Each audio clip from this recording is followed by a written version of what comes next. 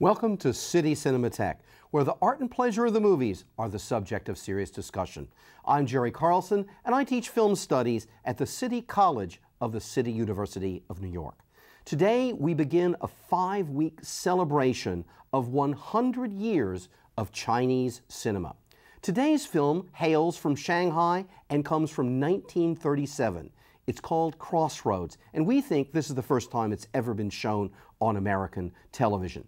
The story is familiar. It's the quest of a set of young people who are recently out of school to find their place in the big city. In this case, the big city is Shanghai, and you're going to see some location shooting from 1937 in Shanghai. Overall, it's an absolutely fascinating piece of filmmaking. Joining us after today's screening to talk about it is Professor Ying Zhu from the College of Staten Island, an expert on Chinese cinema.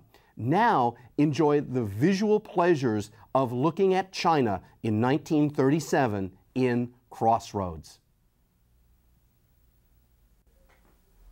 Welcome back to City Cinematheque. I hope you've enjoyed this opportunity to see Crossroads, a film that, as I said earlier, we think is its American television premiere, because certainly these films from China in the 30s and the 40s have not been available until very, very recently. Happily today, however, we have someone who is available to chat about this. One of my colleagues from CUNY, Professor Ying Zhu from the College of Staten Island. As a scholar, she specializes in the Chinese film and television industries. She's the author of Chinese Cinema During the Era of Reform, The Ingenuity of the System, and is currently working on a volume of essays with another scholar about the Chinese television industry. Welcome to City Cinematheque, Ying. Glad to be here. Let's start with this whole notion of what the Chinese film industry and the Chinese film culture is in 1937. What movies are playing in a city like Shanghai? Is it Chinese movies? Is it what is it? And what's the state of the development of the industry? Well, this is during the Sino-Japan War period, the very beginning of the Sino-Japan War. Well, as we know, Hollywood film was very, very popular in China during the time, and I'm sure the majority of theaters are playing Hollywood films. But on the other hand, we do have our own entertainment films and a variety of other films. And actually, I wanted to sort of backtrack, go back to the early period of the time. The studio who produced Crossroads is called Star, the Mingxing film company, which is one of the earliest, most venerable, most established film studio. It was founded in 1922 by Zheng Zhenqiu and Zhang Shichuan, both are veteran Chinese filmmakers. And it's interesting. What's interesting is that both of them had their cinematic apprenticeship in the Asia Film Company. The first film company in China, established by the American merchant Benjamin Bronsky. And these two guys had a very interesting relationship, Zheng Zhenqiu and both founders of Star. One of them, Zheng Zhenqiu, is a theater critic and also is very much invested in theater production and so on and so forth. So he is interested in making pedagogical films. And whereas Zhang Shichuan is both a businessman and a showman, so he's interested in making films that has entertainment value, commercial value, that will bring money. And as a result, Mingxing is famous for making films that has both commercial value and popular appeal as well. And Mingxing made a lot of the popular melodramas during the time. A lot of them are knockoff of the Hollywood melodramas. Now I want to talk about the film director, Shen Xiling. Who is? Because we don't know. Right. Shen Xiling is one of the very well-known left-wing filmmakers during the time. The left-wing filmmakers refers to a group of filmmakers of the 1930s who were highly critical of the then nationalist regime the Chiang Kai-shek regime in China. And they made film really expose the dark side of society and wanting to change, trying to instill some sort of revolutionary spirit into their films. And Shen Xiling being one of the left-wing filmmakers who was like his contemporary, very highly critical of the regime. And he made in the 1930s 3 film classics: The Homesickness, and Bold Man, and Crossroads. And Crossroads became one of, really is the pinnacle of his career, and was highly influential during the time. Right. Okay. So this is a very interesting moment, 1937. Let's talk. Let's get into the film itself. First of all, I think this film is very familiar to us, but at the same time that it's unfamiliar. There's a kind of tug, a pull and push and pull in the film between something that we can relate to American or German or French urban cinema of the 1930s. I think of something like William Wyler's Dead End, or I think of something like Marcel Carné's Daybreak, Le Jour se lève, in which, you know, we're getting these descriptions of urban environments. Right. But yet, you know, this is Shanghai. This is not Paris, and this is not. So, what about this relationship to the to Hollywood cinema? What do you make of that in this film? Right, Hollywood cinema was very, very influential during the time. And one of the striking things about early Chinese cinema is really the extent to which Hollywood served as a conscious, very, very conscious model for Shanghai filmmakers during the time. And the admiration for efficient American films ran really, really high among the filmmakers. Most of the Chinese films of the 1930s really fit into the familiar genres to the West. That's why you start to make references and so on and so forth. This film, in particular, I talk about the content in the film. Right. Remember the dream sequence? Oh, yes. Yeah, she looks down, she sees the book Camille, and then she goes into the dream sequence. Right. Well, I must say what I thought about is, as I was looking at the film when I first saw it, I then went and checked the dates, because it struck me that the visual reference to George Cukor's Greta Garbo star vehicle, Camille, was obvious, and that not only do we have a protagonist at that moment who's envisioning her urban life through a European model, but it seems like she's specifically envisioning it through a Hollywood movie. You know, it seems to be that there's a direct reference to that, and she gets to play Greta Garbo. Right. And you know, her potential paramour gets to play the Robert Taylor role. Yes. Yeah. This interesting fantasy about this courtship, and we'll talk about. We were just chatting earlier. About the possibility of maybe the filmmakers or his film crews actually seeing the 1936. Absolutely movie. The case. Right. And it's also the sort of fantasy, you know, where she dons a Western dress and being courted by a Western-style nobleman is very indicative, actually, the saturation of Western culture in China during the time. Well, that's actually, I think you're onto a very interesting point when coming back to this push and pull, because one of the things that's so fascinating to me about the mise en scène, I mean the setting of the film, is that without anybody talking about Westernization, there's that word or other words that can be used to talk about it. Well, that's never talked about. We can see that tension in the film, because all the young people are clearly modeling their lives on Western urban lives, yet they're in a city that has skyscrapers, modern apartments, but that's not the neighborhood they're living in. Right. They're living in traditional Chinese urban neighborhood. All right. Well, this is one of the things that's striking about this film. It really depicts a working class living space. And the working class that embodies in this film actually is exactly the space that filmmakers themselves occupy.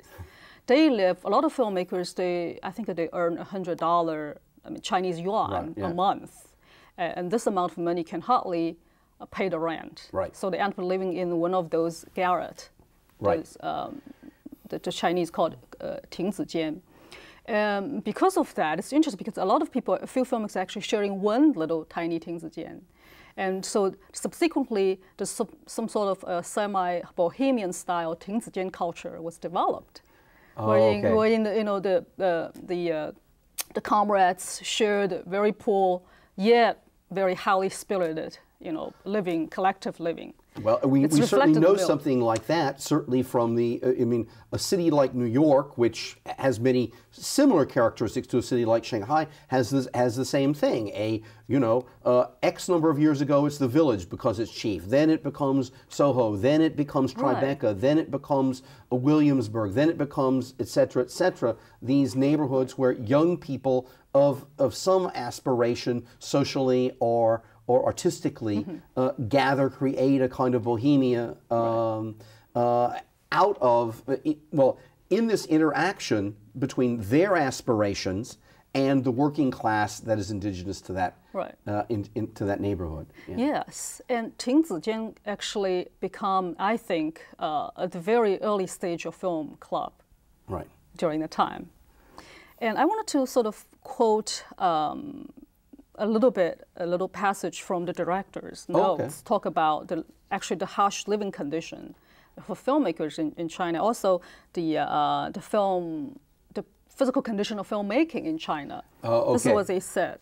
In Chinese cinema, there is neither adequate equipment nor sufficient capital, and the entire condition of filmmaking has reached a state of utmost poverty. Music and dialogue cannot be synchronized with each other. To record the sound of a shot, you cannot but put several cotton quilts to muffle the sound of the recording machine. You can certainly tell by looking at this film.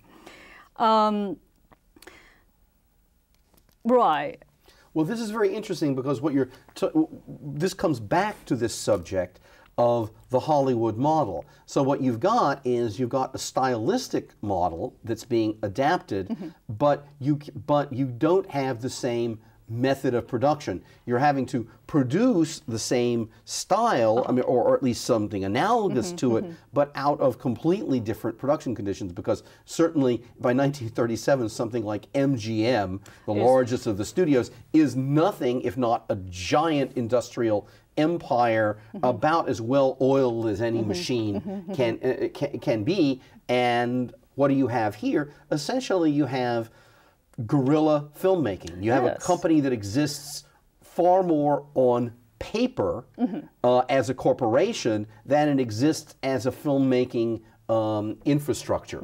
And yet, the model it's going to imitate is that massive infrastructure of Hollywood. Studio model at this very impoverished condition. Yeah, that's interesting. I also want to mention the issue of censorship. Realizing when you watch this film, there isn't a real direct hint about the war that's going on during the time. Well, in fact, somebody who doesn't know of that war, if you're not thinking about it, there's no way you would, by watching this film, know that there was a war going on in China at this time. Yes. The film censor during the time was very careful not to offend the aggressors, so to speak.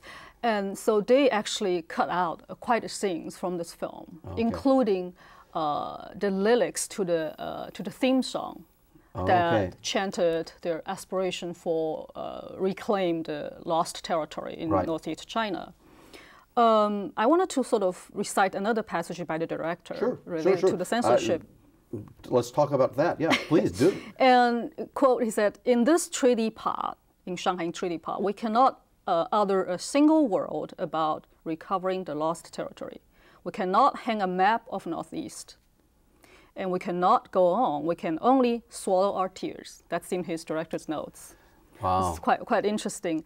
And as a result of censorship, no direct reference whatsoever to the Japanese occupation was made in the final version of the film.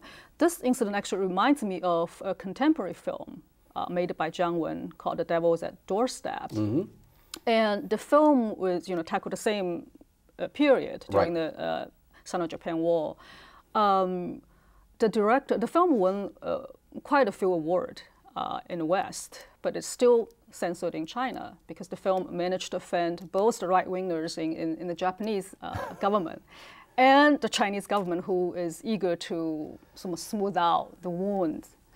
And yeah, well, no, this is very interesting because now you're talking about essentially a tradition of censorship and self-censorship, yes. a combination of the two that stretches between China and Japan in dealing with this long, and because it is a 14-year war, and long and brutal Asian war that to this day, in a certain sense, cannot be depicted with candor.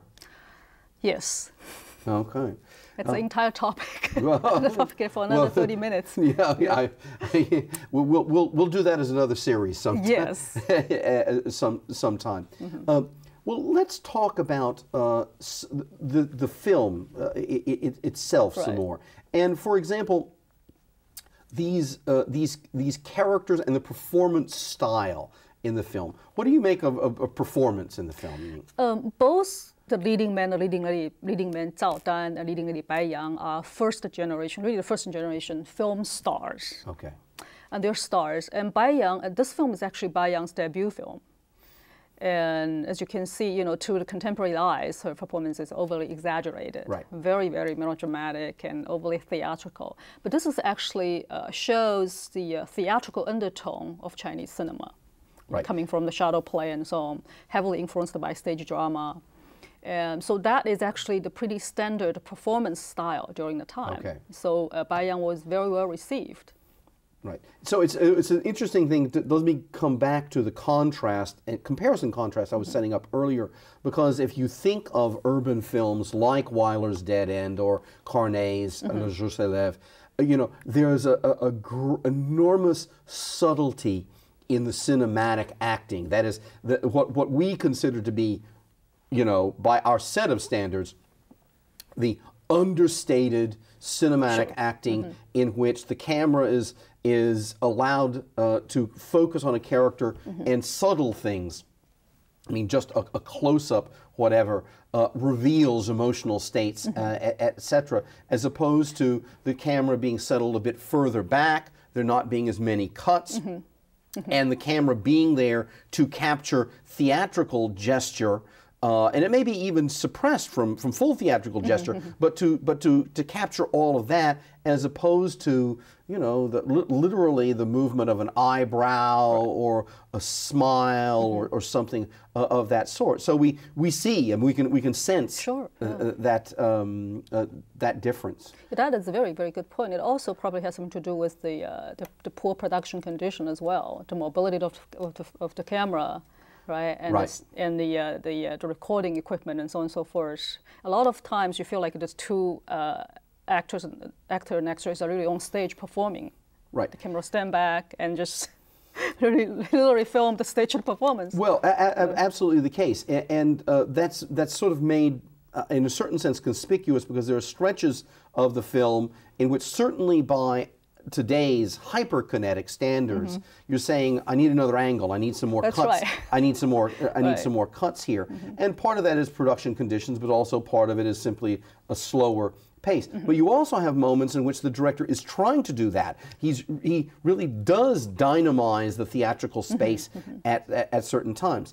There's also, of course, this whole how shall I put it, tension between those scenes that are clearly in the most modest of studio conditions, truly modest, and those that are out on the street in Shanghai. And I think certainly to a Western audience, these shots in which we really get some kind of sense of the space of Shanghai and the characters' interaction with it, also the glamorized shots of the of the waterfront, etc., are, you know, they're a real peak. I mean, they're a real revelation, as well as from the filmmaker's point of view, being both an appeal to the audience of Shanghaiese audience, but Chinese audience. Look, here's our place, here's our culture, but also to the world, insofar as a film like this had you know, was able to go into the Chinese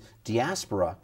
You get those and I don't mean this in a disparaging way. You get those travel log shots that cinema does. You know, it exports architecture, it exports space and time. Well, what about these characters in the film? I mean, what's the importance of them, and how do they fit in with the overall left-wing ideology of the film? No, the story really depicts the tension between the youthful, happy-go-lucky psychology. They fresh out of the college, and even though they don't have a job or have a job, but not a decent job, they think, you know, they can get by. And so there's a clash between this kind of psychology and the very harsh reality during the time. The living condition in Shanghai was very harsh, particularly to the working class people. And what's interesting is now the director was able to carry these sort of the tension, depicting the tension, carry this tension by this very interesting narrative structure, the comedy and tragedy kind of structure. And the tragic comic sections are really juxtaposed to each other. Actually, without real transaction. You notice that? Oh, yeah, absolutely. Right. And I must say, once you see the overall shape of the film, you can see that it's a matter of design. I mean, that. But for a first-time viewing of the film, it is a bit unsettling because you say, well, wait a minute, have they found the tone that they're working with here? Whereas I think you put it so well. Part of the structure of the story is actually to portray the tension between these two things. Right, and tragedy and comedy. And I think actually this kind of improvisation or sort of transition is quite emblematic of the sort of popular narrative's episodic construction that favors tonal rupture, or rather, they don't pay attention to the sort of rupture. You know, comedy, vulgar or refined, can be slept alongside the pathos. Right. It was sort of popular in Hong Kong film as well. Right. It was certainly. I mean, to this day. I mean, yes, and martial arts film as well. Absolutely the case that, you know, we have some incredibly kinetic action sequence that we're supposed to enjoy, followed by, you know, a very sentimental scene over a blind young woman or a fallen comrade. Yeah, absolutely. Right. And the film was able to achieve certain kind of synthesis at the end, as the youth confronts, you know, they decided to will confront the harsh reality with our collective dedication or just keep our spirit up. And so this is, you know, do you feel like a little, the climax, at the climax, they, you know, both people, they lost a job. Right.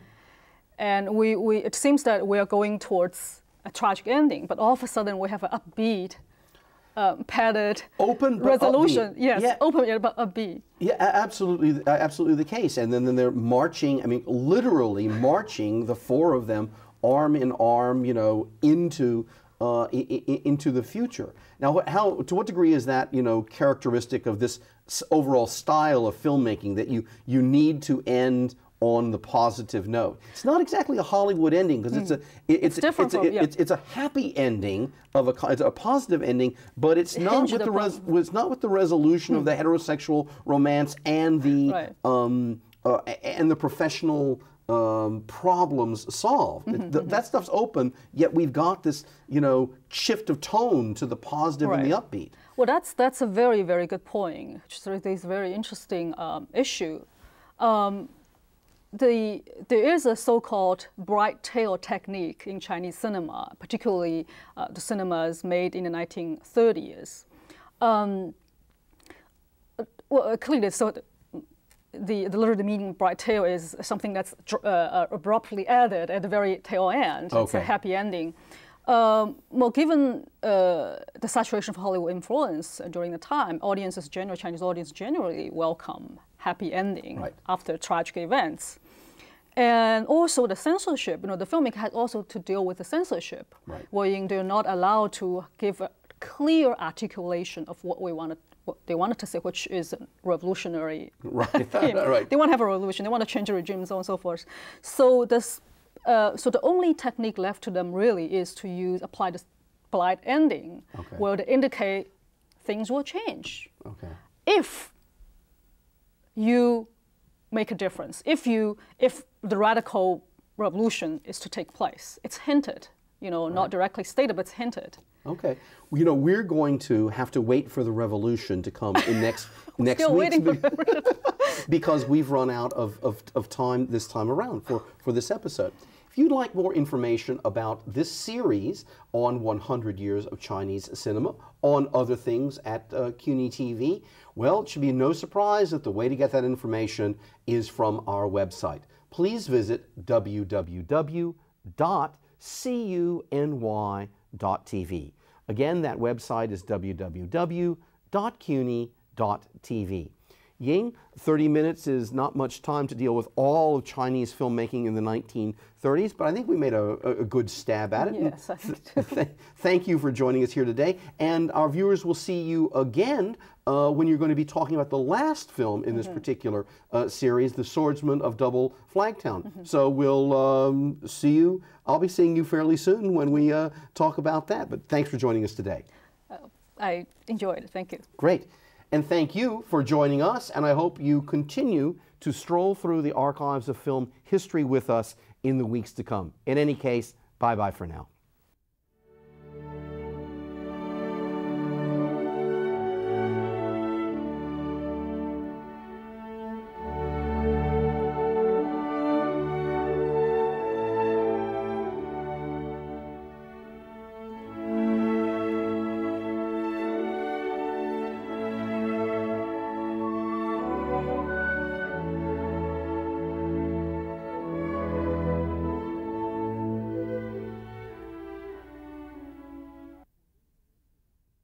For information about the College of Staten Island CUNY Modern China Studies Certificate and related programs, please call 718-982-2315 or visit the website.